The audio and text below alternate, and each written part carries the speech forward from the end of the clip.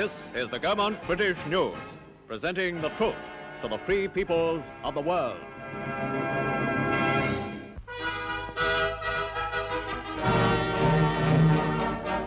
Leaving picturesque Kirtling Towers near Newmarket, Lady Mary Cambridge, a young cousin of the King and one of the bridesmaids for Princess Elizabeth, now becomes a bride herself.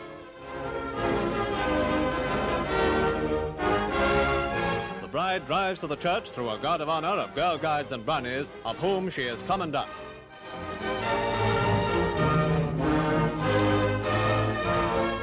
Lady Mary looked radiant in a full-skirted gown of white and silver brocade and was married from the old Norman church of Kirtling. Her groom was Mr. Pete Whitley, who served with the Guards during the war. A colourful autumn wedding for the popular daughter of the Marquis and Marchioness of Cambridge.